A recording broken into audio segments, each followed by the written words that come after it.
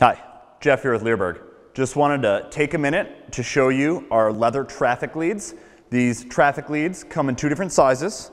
Rainey has on a 15-inch. This is a 18-inch. They also come in brown or black, as Rainey's wearing here. What these traffic leads are used for is more for healing, or hence the name, a police officer in a traffic stop situation where he doesn't want to have 6 feet of leash to have to deal with and have to control that, but he still wants to have something on his dog that he controls dog.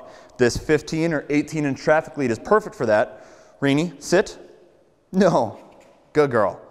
Where you can get a hold of this leash, you've got a leash on your dog, but you don't have a lot of extra slack. And since your dog is more than likely going to be in the heel position anyways, you don't need your dog to be 6 feet out in front of you. So that's what these traffic leads are for, and they are the best quality leather that we could find, and they're handmade right here in Wisconsin. Come on.